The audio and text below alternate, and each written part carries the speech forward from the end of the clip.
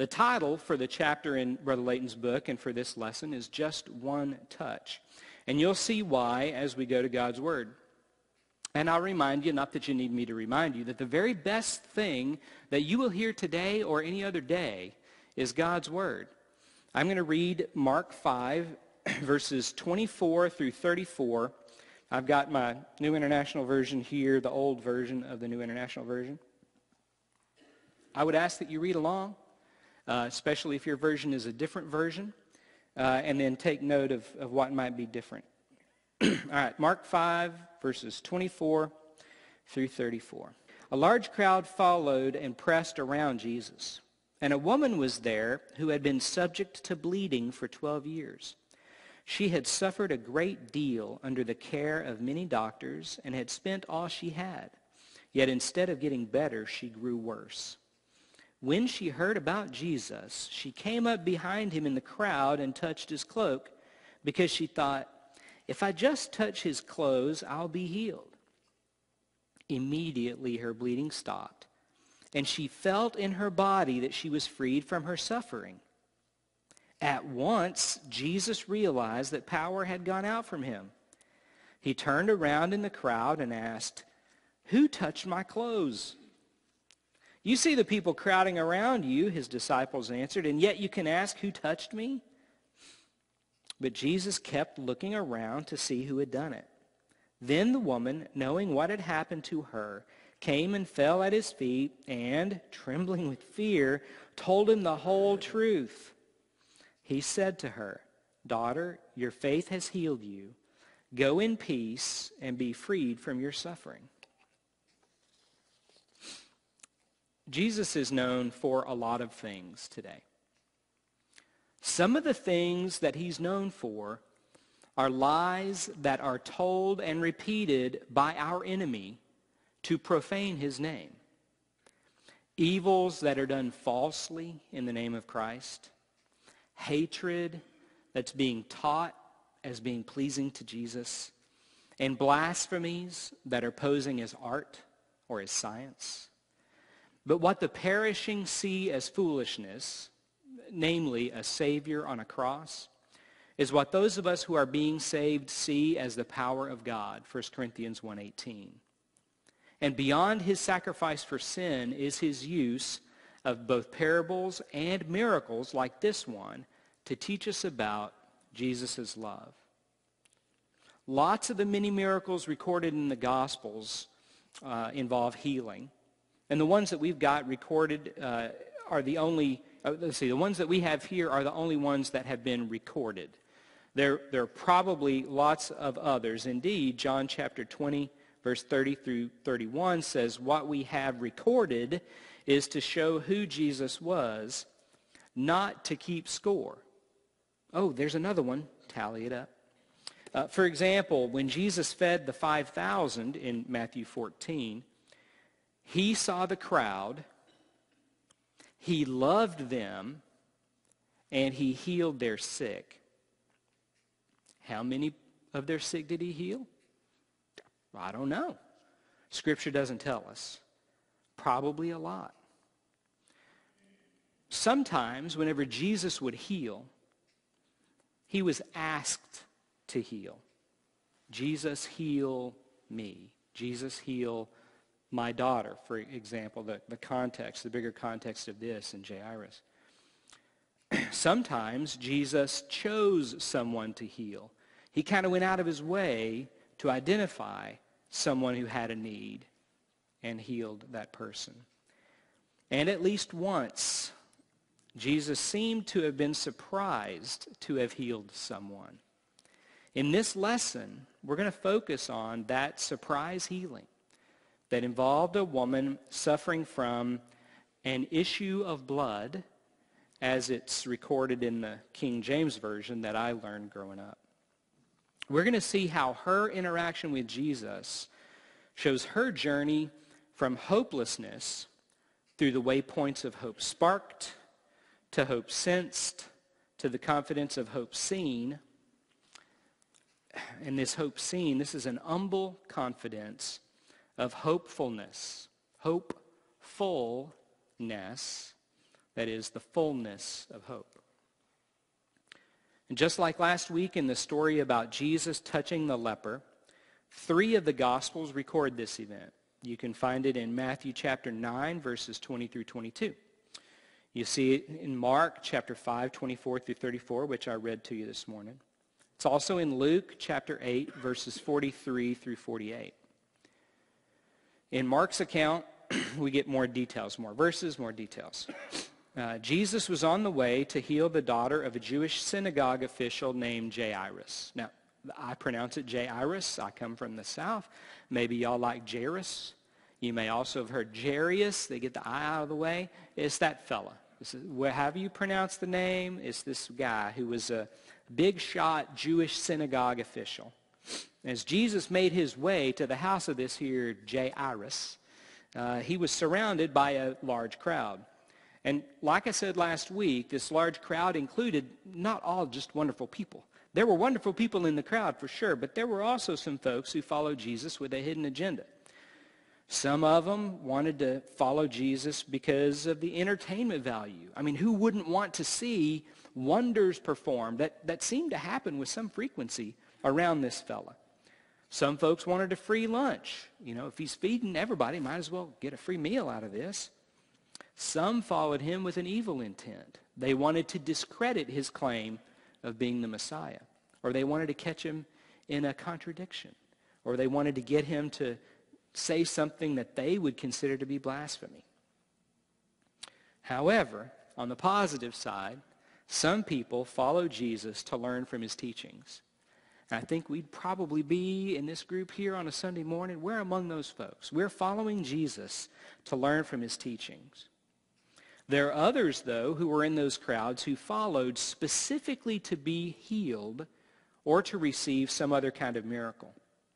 Whatever the reason, among the crowd pressing in on Jesus on this specific occasion was a very faithful but very hopeless person who desperately needed what only Jesus could offer. So as the event unfolds here in Mark chapter 5, we see this woman in the crowd who'd been suffering from bleeding for 12 years. It says she had spent all that she had in failed attempts to be cured, but she remained unclean. And her uncleanness is kind of like the uncleanness of the leper that we looked into last week. Leviticus chapter 15, verses 25 through 27 goes into a little more detail about a woman with an issue of blood and how that makes this person unclean. Anybody, and not just her, but anybody who was hanging out with her or even touching her or anything that she wore or anything that she had held on to, as long as her bleeding continued, she was unclean, the person hanging out with her would be unclean, the person touching her would be unclean, and so on. There's a lot of uncleanness going on. So kind of like the leper, this woman was forced to live a lonely existence. For 12 years she'd been in this situation. Scripture tells us that she suffered physically, and we see she suffered financially. I mean, it says she spent all she had, so she was impoverished by this. Now, I suspect that she probably suffered emotionally from isolation. She suffered socially. She couldn't be around people. And she suffered spiritually. She couldn't be in communion with the saints. In that day would have been her co-religionists. And maybe you've been in this situation before. Maybe you've experienced a long-term disease.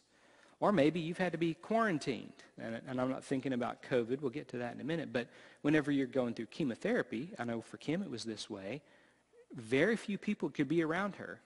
And we had little kids at the time, and our kids couldn't come into the hospital room where Kim was for a month and a half while she was undergoing her chemotherapy treatment. And so I've not experienced that personally, but through my wife, I experienced not being able to be around her. Certainly the kids couldn't.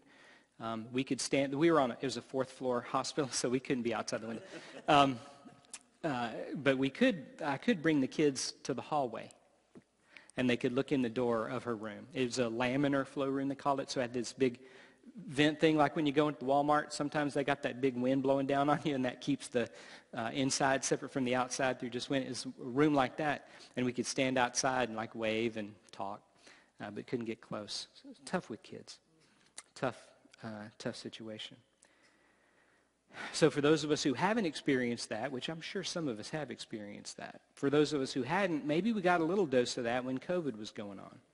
Our COVID quarantines, stuck in our houses maybe, teleworking, not able to go into the stores, shopping in person.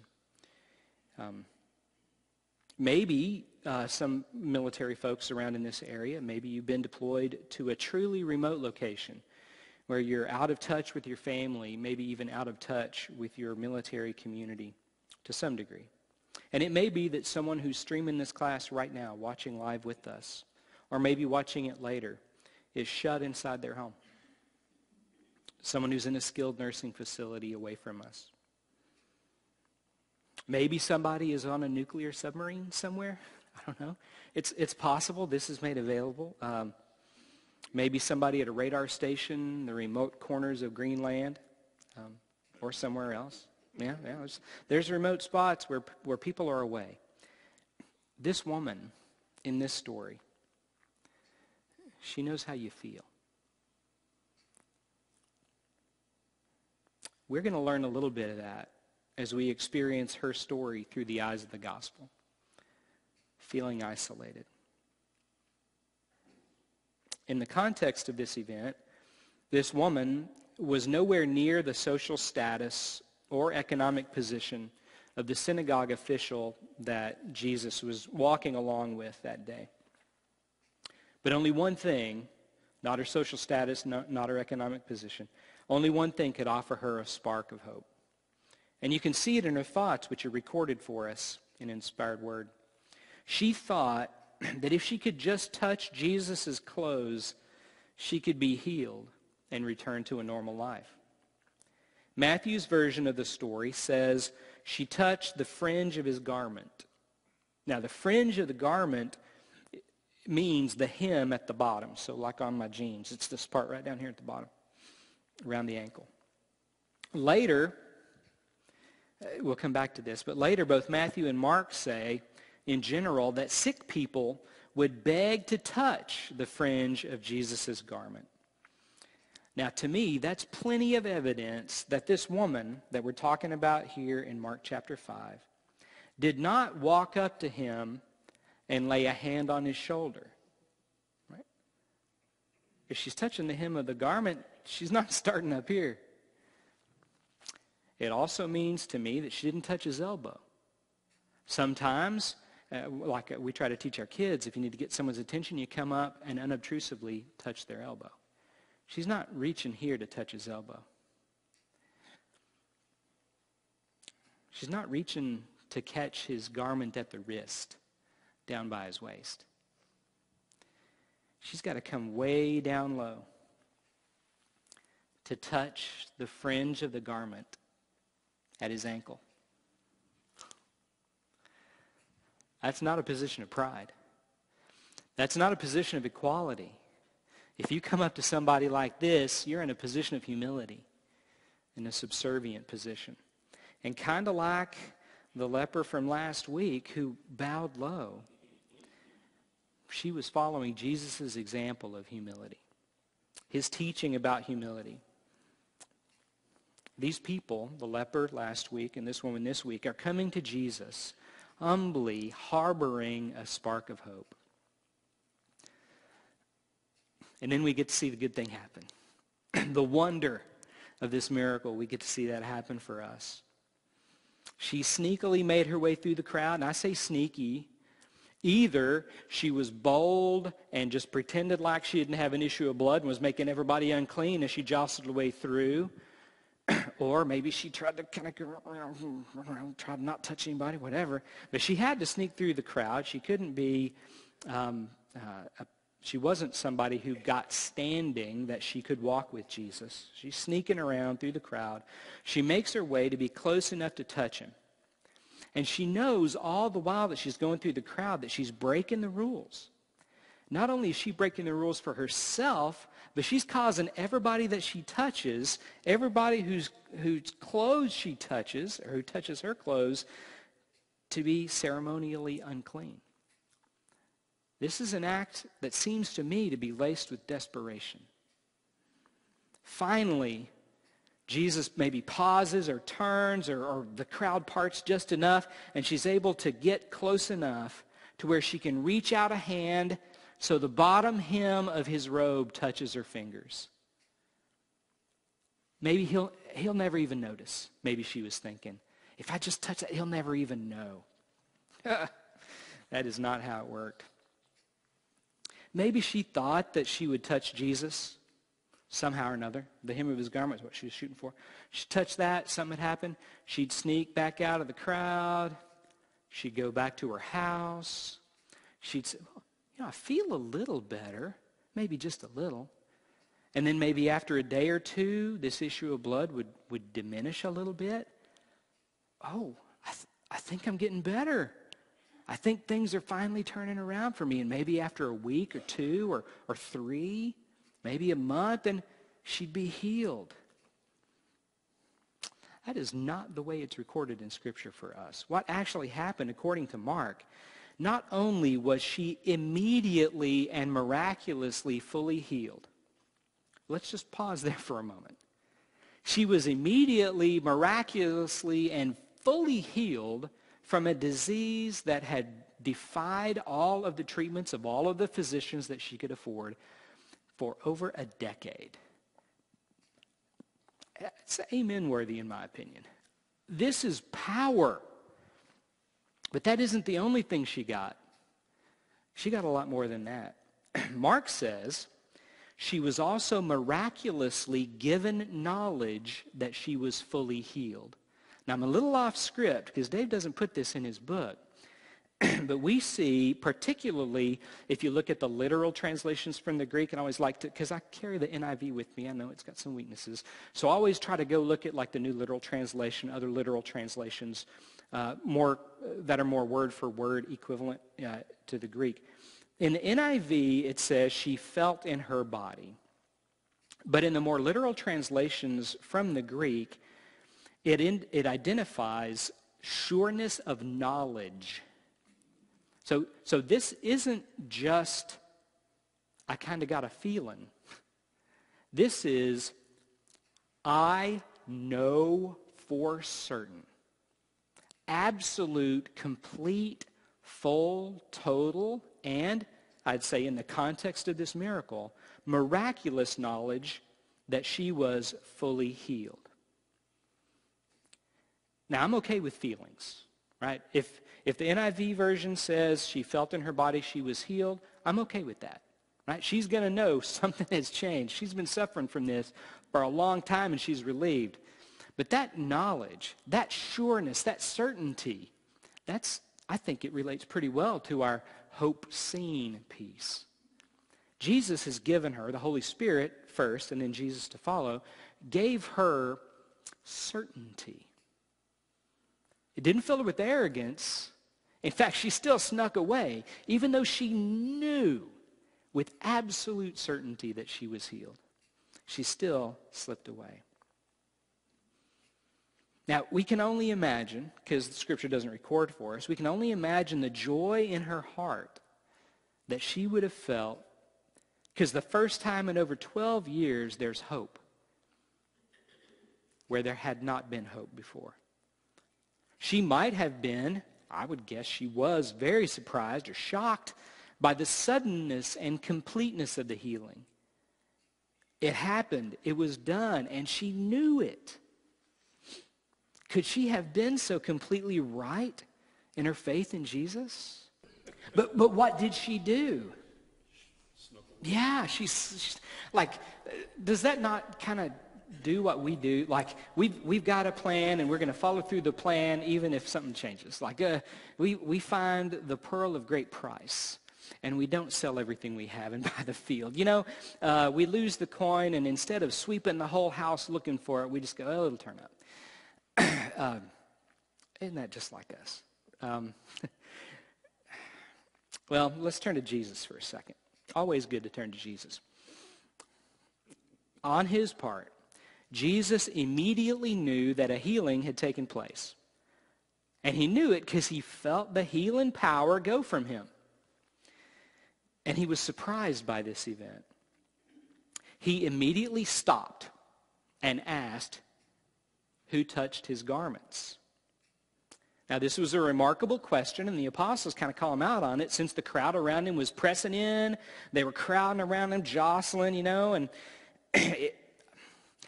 how many of y'all have enjoyed a third world crowd?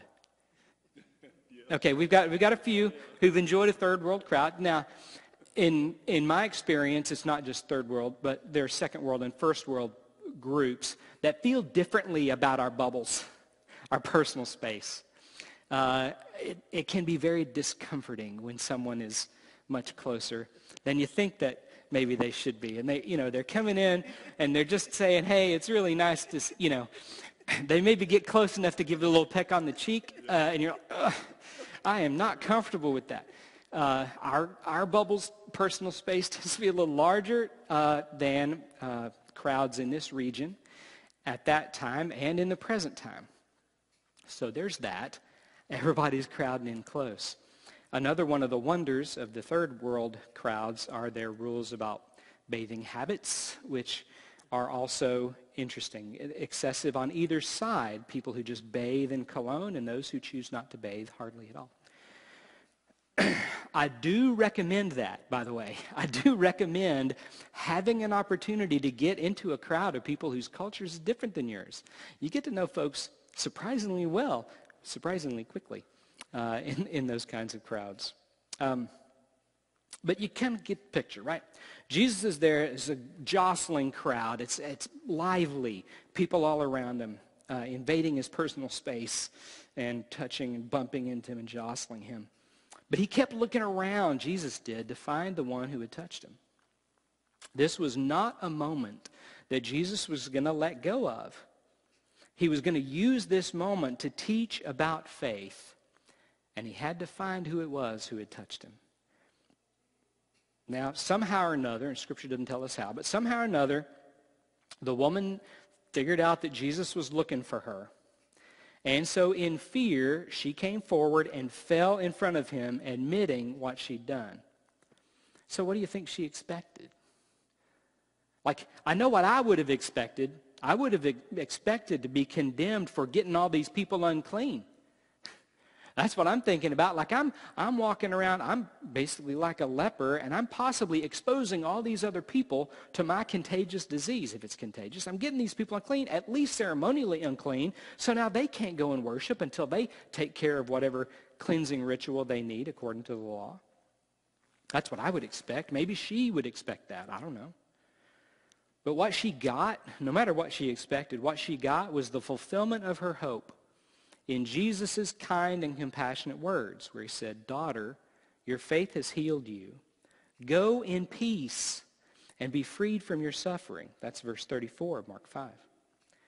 By searching this woman out and by talking to her directly in this way in front of everybody, Jesus provided her and the crowd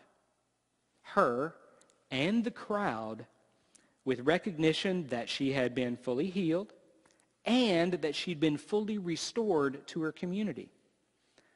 All that she had dared to hope for, maybe even more, had been fulfilled with just one touch. Now, we can learn a lot from this as we journey along our own paths through these waypoints towards hopefulness. We could learn about the Holy Spirit's power, and in this case, how it worked independently. We can learn about resolute prayer and action, how a commitment and then an action are essential. We could even spend some time talking about Jesus being surprised. Could that even happen? How does that happen? But instead of those things, we're going to look at how a spark of hope led to fullness of hope. And maybe we could start with faith. Seems like a really good place to start. So what is faith? And it's never enough just to parrot Scripture, although quoting Scripture is always a good idea. But remember that the tempter quoted Scripture to Jesus, so it's never enough just to quote Scripture, because we could go and say, well, faith is the evidence, and or we could say faith, whatever. We could say all these things about faith that we could quote from Scripture, but I like what Brother Layton does in his book. I say, this is me going off script a little, I think what he does in his book is he provides a functional description of faith. Not a textbook definition, but a functional description. So let me give you an example of a functional description of something. In my area of expertise, I am a meteorologist. I have been a meteorologist for 35 years in the Air Force. I found functional descriptions of things in my career field to be very helpful. What is wind, someone might ask? Anyone? How about ask me? No, ask me. Ask me. Okay, what is air moving? What is wind? Okay, I'm really glad that you asked what wind is. Wind is the sum of the vector across a given distance of the intensity of the thermal gradient plus the intensity of the geostrophic gradient modified by the horizontal component of compressive or expansive vertical velocities modified again by friction if we're talking about wind close to the surface. There's so much more to it than that. Oh, I've built a 35-year career on describing what wind is, folks. Don't cheat me out of this science. But the thing is, if I'm talking to children about the wind, or if I'm talking to people in the Army about wind, like I've done for most of my career, I use a functional description. What is the wind going to do? What problems is it going to cause for you? How is it going to affect your plans? For a child, it might be, are you able to fly a kite? For someone in the Army, it might be, are you able to fly your helicopter? Right? Similar. So think of faith, as Brother Layton asked us to think of faith, I think. Think of it like you might think of wind. It's an environmental factor. It's the environment, faith that is. Faith is the environment where our relationship with God begins. It's the place, the faith environment, is the place where our relationship is sustained. And faith is the environment where our relationship continues into, leading to eternity. Faith is the element that if we don't have it, we won't be pleasing to God. That's Hebrews 11:6. So at first, faith starts with us getting to know God. We explore who God is, what he does for us, what he wants from us. And as we increase in our knowledge of God's perpetual and never failing faithfulness, we get to move beyond knowledge to something more powerful than just knowledge. Here's an aside. I'm speaking Wednesday night on passion for knowledge, so don't think I'm just saying devaluing knowledge. Big fan of knowledge. You're going to hear more about that Wednesday night. But there's more. There's more than knowledge. And the knowledge that we get as faith starts, it gives us reason to trust in God. And this isn't blind trust. As we come to know God, we have opportunity after opportunity to see how God is faithful to his promises to us. We hear from the community of faith how God is faithful to his promises to others. And all faithfulness means is that God will keep his promises. He will honor his promises, and he stands by his promises. This is at the heart of our trust in God. And from this knowledge and this trust, we realize there's something that we have to do. So we have learned at the beginning part of our journey, and we've observed or sensed that God is perfectly faithful. And that teaches us to follow the example of Christ and the example of others by being faithful in our obedience to God. Obedience means that as we discover God's will, we put it into practice in our life. All right, there's a fancy term for this, some kind of humility. I've used this word before.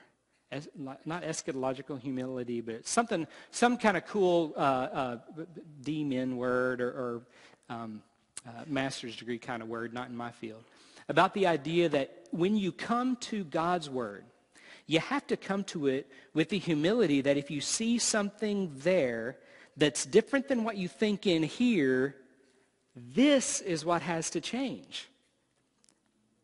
It's so arrogant. I'm speaking to myself. It's so arrogant to think that, no, that's not consistent with what I think. So obviously this is wrong. I can't even say it. I have to be humble enough that when I look here and I see what's here and it differs from what's here, this is what has to change. That's this idea of obedience, putting God's will into practice in our life. And it bears repeating, faith requires obedience. You can find that throughout the book of James. If you want to look at a specific spot, James 2, 14 through 19 is a good place to look. Now, obedience does not put God into our debt, as if that could happen. We're not earning our acceptance into God's presence because of how awesome we do things. Instead, no, what we're doing by doing stuff, by being obedient, is we're responding to his perfect example of loving and perfect faithfulness. Ephesians 2, 8 through 10, as we've heard recently, helps us understand that more clearly.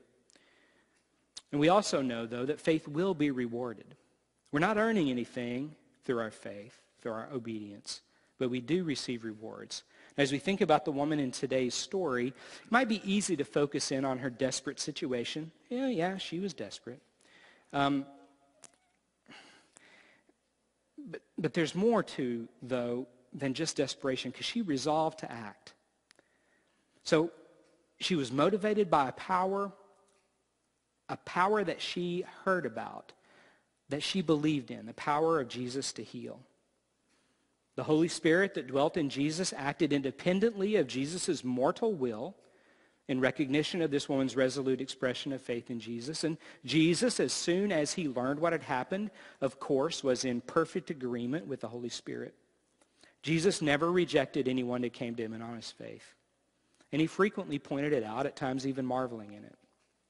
Because faith is one of the most consistent teachings of Jesus. And frequently, he would identify it as being of the highest importance. What's noticeable in this situation with the woman 2,000 years ago and noticeable today is that Jesus doesn't demand a mature or complete faith before he acts to save.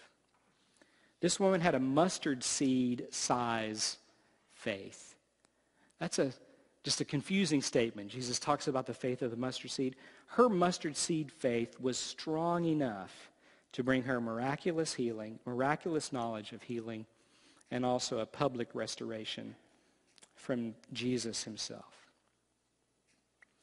This woman, she also had an obligation, just like we do, to tell others. And we might worry about how we do that.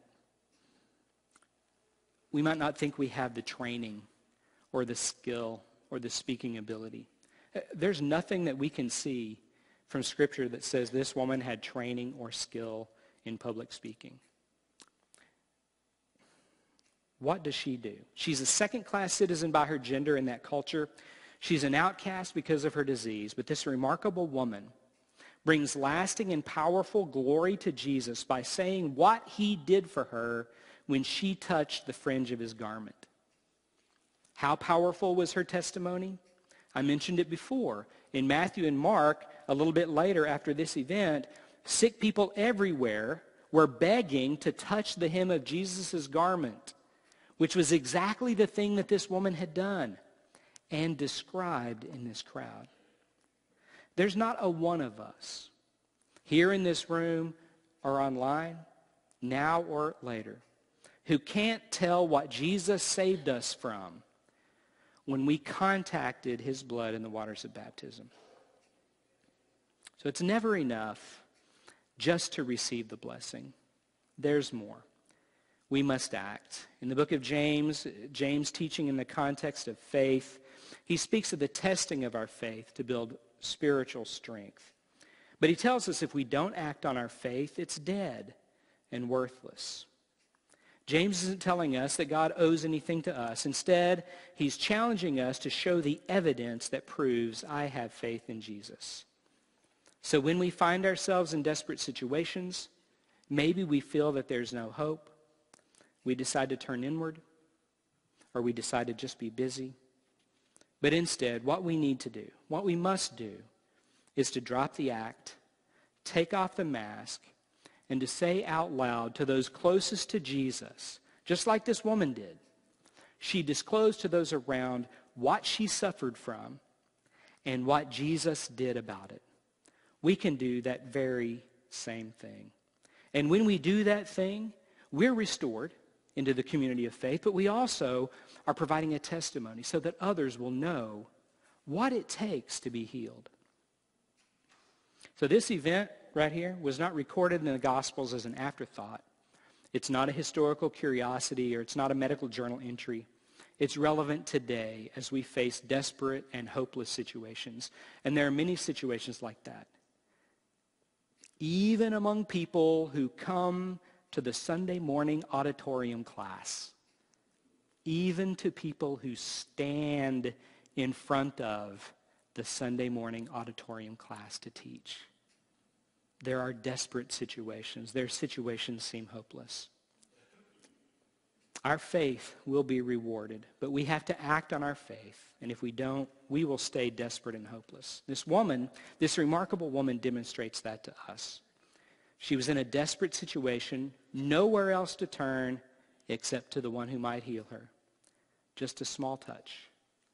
Maybe made from a desperate act of faith, but it was enough for the full healing power of Jesus to go to her. And in her desperate act of faith, she felt the spark of hope turn into a sense of hope through her healing. And then she experienced seeing hope as Jesus restored not only her health, but her position as a welcome member of the community. And Jesus continues to meet our needs if we'll only turn to him in humble, obedient faith. And when we do, our most critical need, forgiveness of sins, is met. In this, we gain hope. We also gain peace and the promise to help through the storms of life. Thank you.